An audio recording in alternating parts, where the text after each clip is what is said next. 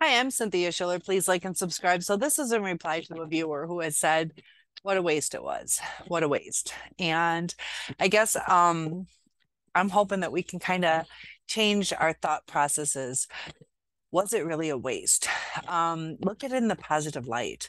Yes, we were hurt. We went through some things that were totally unnecessary, but we learned things. And we also learned that we're survivors, that we're tougher than we thought we could be. We learned that, we have to really look for red flags. Our emotions, I teach a class online about what our emotions tell us, whether we're excited or angry, we're hurt.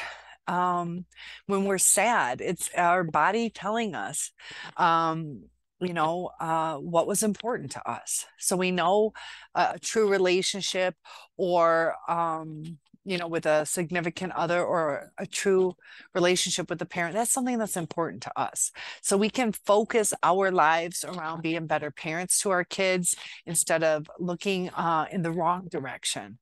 Um, if our parents were abusive to us, we can learn that our children don't deserve that. Or if you're with a significant other, that our boundaries were broken and we lost ourselves. So we learned that we're givers. And we learned that sometimes people take advantage of that. And it can help prepare us for the future. Also, when we're lonely, we feel a loss. And that's our body telling us that we need to reconnect with people. So it might not be our significant other or our parent, but it's our body telling us that we need some compassion, some time with other people. And it's a learning process. So I get where you guys are coming from. What a waste of time. What a waste of time. It's real hard on me. I want another child. And my second one, kind of hemmed and hawed and procrastinated. I was supposed to move back from Tennessee, and it was like we barely ever saw each other. And I wasted all my childbearing years. We had a couple miscarriages, and that's gone. And I have a lot of pain on that. Luckily, I have a daughter from my first um, narcissist, but we learn what's important to us. And, I'm a teacher, so I have connections with children. It's a little different to me than having my own child, but it's what's important to us. And it's helping me reconnect or deepen my relationship with my young niece, trying to spend time with my grandchildren. And it's up to us how we focus our pain, how we respond to what our body's telling us. When we start getting sad, think about what makes us happy and go do some of those things. I love to go dancing. I've taken tap, jazz, hip hop classes to fill that happiness. I like to go roller skating. I need to do it more. Finally got health insurance again. So I break a lot. If you've watched some of my videos, I've had so many broken bones. But was it a waste? Was it a waste? We met some people, had some good times. I went on picnics with my exes, not so much with my second one, but my first one, I met some really good people. And some of them I'm still friends with. So we got some bonuses out of it. I've also had, people turn on you, but that kept us from wasting time on who was really there for us. The ones that left us, whether it was a divorce or a breakup, were they true friends? My true friends that stuck around after the breakup, those were the true friends. And sorry guys, I'm getting sick, but I I know the feeling of what a waste. Like I said, I missed out on the childbearing years, trying to, recover from miscarriages. You get a void. And a lot of our lives are focused on filling these voids. And it's important to really See what's available to us. Are we trying to fill our voids with air or impossibilities? We have to refocus, invest in the people that are really important to us. And that's when we're going to start to feel whole again. But the most important person is yourself. And during the abuse that we went through, sometimes we question, am I worth it? Or was I not pretty enough or fit enough? What's wrong with me? There's nothing wrong with you. And you have to embrace who you are. And I've mentioned, tell yourself some positive things. They had this one video where the guy said, write down 10 things that are special about you. Feel free to comment below. I'd love to hear the things that you feel are special about yourself. But it can't do with looks. What was the other one? It can't do with the things you do for other people. Just who you are. And there was another video or comment about asking somebody, who are you? So you can be, I'm pretty, I'm outgoing, I'm fun. Who are you at your heart?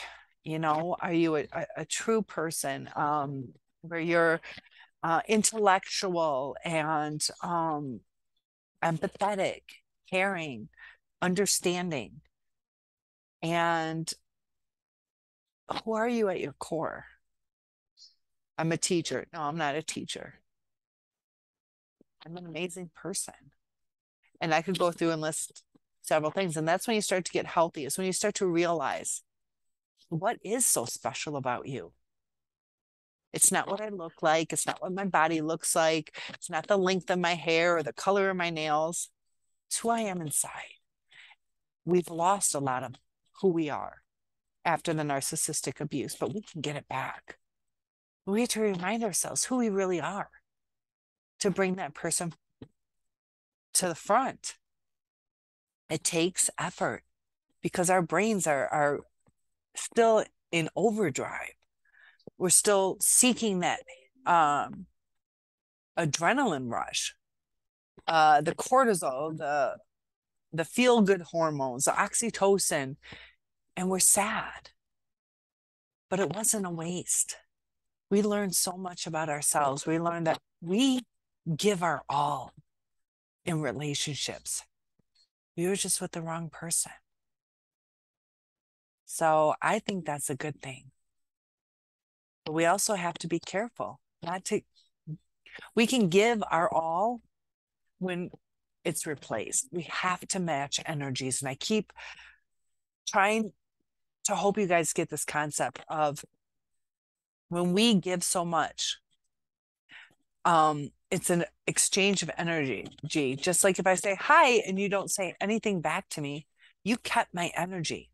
When you say hi back to me, it's an exchange of energy. Neither of us are depleted. And our narcissist takes so much from us by the silent treatment, because that's us giving energy when we talk. Or are you okay? Or is there something I can do? We don't get the energy back. So we're depleted, and we got to get that energy built back up, because people pick up on the vibes, and we have to put forth a positive vibe. Fake it till you make it. It will bring it back. So when you're depressed, you got to force yourself to keep doing things and connecting with people, because you're bringing your energy back. You're re-stimulating it. Objects in motion stay in motion. Same with your refilling of energy. Sorry, I'm starting to get sick. So we learned things. We met some people. We did some activities during that love bombing stage, and maybe a little bit here and there. We realized that we sacrifice a lot. We realize that we need to be more protective of ourselves, to redirect the way that we talk with the narcissist, because we gave them the fuel that they needed to abuse us. We explained why. And so we could say something like, could you pick up the kids because I have to go grocery shopping, something like that. Something simple. Could you pick up the kids because I have to go grocery shopping? We gave them because I have to do this, and they'll evaluate whether that justifies them having to do anything, as opposed to, can you just pick up the kids and have them say yes or no? And then you focus on that. If they say that they can't, ask them why, whatever. But we give them the fuel when we explain things. If you guys are like me, I just got real sick in the last couple minutes. I've been sick since like 2 o'clock and it's midnight. But we give them the fuel and we think we're communicating with them. For me, I've always said, I would die for somebody, but I'm not going to just do it. To me, intent, reasoning is important to me. That's just me. That's how I communicate. I try to express things because I'm self-sufficient. I don't like asking for favors. So when I ask for a favor, I kind of explain it like, this is why I'm asking for this. Please do this. In a relationship, it's two people. So one should pick up the burden with the other. And in my eyes, I always had to justify it. We do that with our narcissists. They make us feel like we have to justify. With my first, I was like, can you watch her for a second because I'm going to get the mail. We always feel like we can't just say, can you just watch her for 5 seconds? I'll be right back in. We always feel like we have to be so cautious. And it's subliminal, it's subconscious. It's subconscious. Sorry for the word. But it wasn't a waste because we learned what it's like to love. They say it's better to have loved and lost than never have loved at all. So looking back, I'm 52 and, it's hard, but I know I'm a loving person now. And I know how to love. I know how to communicate. I know that certain people, if you can't, I was willing to compromise. I realized that no, I'm not a spoiled brat where everything has to be my way. I've come to these YouTube channels to try to research. We're intelligent people. We've learned that we are problem solvers. We're seeking answers. That's a high quality to understand yourself, understand other people. So that just shows what a quality person you are, that you're willing to reflect on things. A narcissist doesn't do that. While we hurt, it does hurt. We're luckier. I want you to soak this in. We're luckier that while we hurt, it's a sign that we're able to love, we're able to connect with people. And it felt good. The narcissist doesn't connect with people. So while I wish all this shit never happened, it's better than never feeling empathy, never truly connecting with people. And if you're like me, I've realized that I need to spend more time with my friends. I've reconnected with them. I've realized that, none of us are perfect, but to take the time for the people that are trying to invest in us.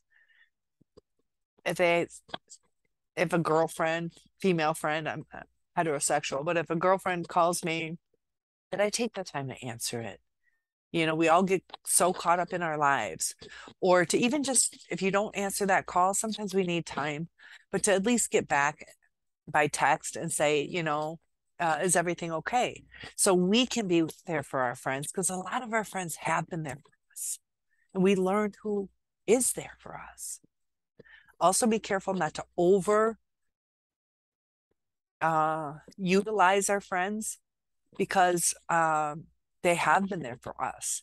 And when they've given all the advice that they can give, we're not taking it, or we're coming back with but, or what ifs, that we have to give them a break too. They're trying to understand us. They don't unless they've been through narcissistic abuse. And we had our talk with them about our narcissist. We are taking away from our friendship with them. We're putting our burdens on them. So try not to overutilize that part of your friend.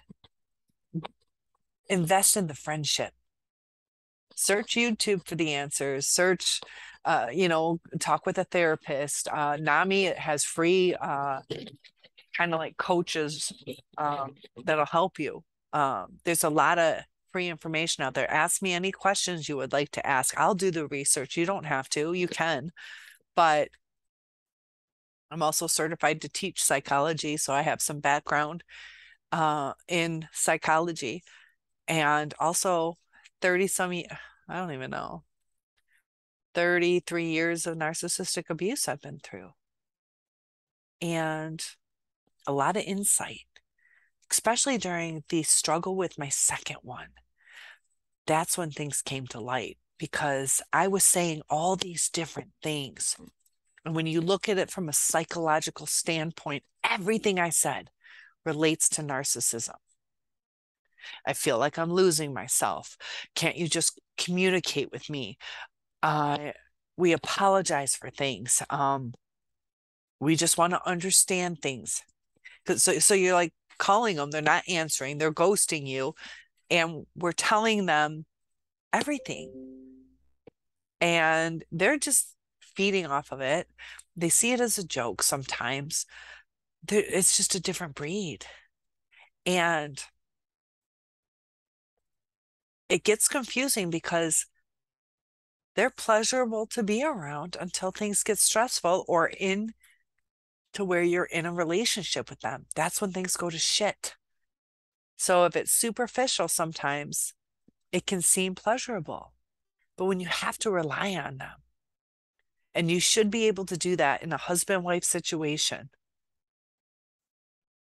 they're not there for you. And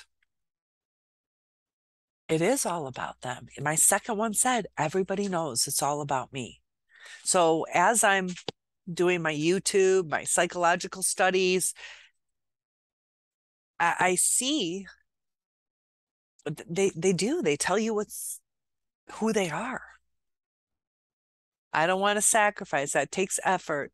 Just the things they say, like, are mind-blowing. And there's times we have thoughts too, like, I don't want to do it. It takes effort. And that's when they're truthful. They can be truthful. It comes out in little blurbs, and we're like, come on, you're not an asshole. And then we're like, oh, they just basically told us they were. Where we're like, come on, everybody thinks this about you. You're a little cocky, but okay. They're telling you the truth. So we've learned that we want to get back to being who we are, because we miss that part of us. They talk about the mirroring. We fell in love with ourselves. It's a hard concept to understand, but that is what it was. That was us loving and living and expressing ourselves and feeling free and comfortable. We were experiencing us. And then once that exchange took, it wasn't it's so hard. They were mirroring us, and we were mirroring them because they were mirroring us. So it's like they mirrored us, like the same things we did. It was all bullshit, but they're showing us our mirror. And then we start, going back and forth. When you have two people who are on the same page, you both mirror each other, and it's safe. But it's like the change happened with the narcissist, and it's like, why did that change?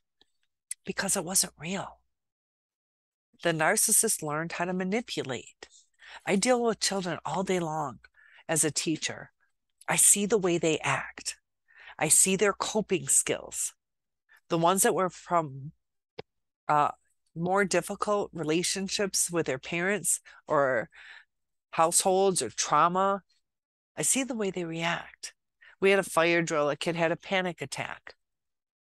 There are triggers that cause somebody to react certain ways. Just like us, we have our triggers. Our triggers are respect me, respect me. That was, I don't care what you say to me, but do it in a respectful way. You don't have to hang out with me. Just say no, thank you. If I say hi to you, doesn't mean you have to be my friend. Or if I bump into you and say, excuse me, just at least nod your head. But our narcissist ignores us. And they ignore us sometimes when we're at our lowest point. So we gotta take our energy back, rebuild it. You know, they talk about exercising, how you build up your endurance. At first, how many jumping jacks can you do tonight? Well, over time, you could increase that. Or how many miles can you run? Over time, you can increase that. You're building up your energy and endurance. And that's what we have to do emotionally is build our endurance back up. So we learned that there's evil people out there. We've learned that there are red flags. We've learned that we're quality people. We've learned that certain people have certain triggers and they have to express it. If they don't express it, we'll never know what those triggers are. It could be something so simple. There was one abused child that had been adopted and was adopted by loving, loving parents, but the mom had like long red nails, just beautiful nails from the, salon, and the kid freaked out. And that's because the biological mom used to torture her and scratch her and do horrible things with her nails. And it also reminded her of her mother. And sometimes just taking off your nails can change how somebody reacts. So when we're moving forward, we have to really get to know our people. And a narcissist will never tell you who they are. So we have to realize moving forward how much people share with us, how vulnerable they are, and do their stories match up over time? Do they tell us that they are scared of heights and then they want to go on this crazy roller coaster? Like, are they being honest with us? And we've learned that honesty is important. We've learned how we react to things. Are you angry now? Are you vengeful? And hopefully you're true to yourself. I don't believe any of you guys are in your soul. I mean, I don't know you guys, so some of you probably are. Let's be real, some of you probably are. But on average, I still believe there are a lot of good people. And stay true to yourself. If you're not a vengeful person, let the anger go. Nothing comes good of being vengeful. It's that reactive abuse. So it's kind of like a free ticket, but you're still gonna face criminal charges or shame for that's not who I am. Why did I do that? And it's not gonna bring forth healing. Hurting someone else doesn't help you heal. So karma works its own way out. And sometimes, we're trying to get rid of our pain.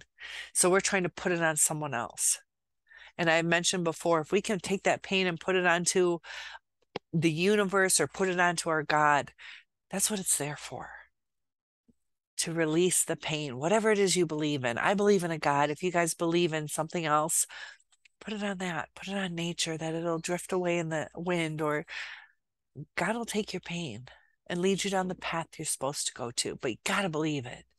It's that, self-fulfilling prophecy.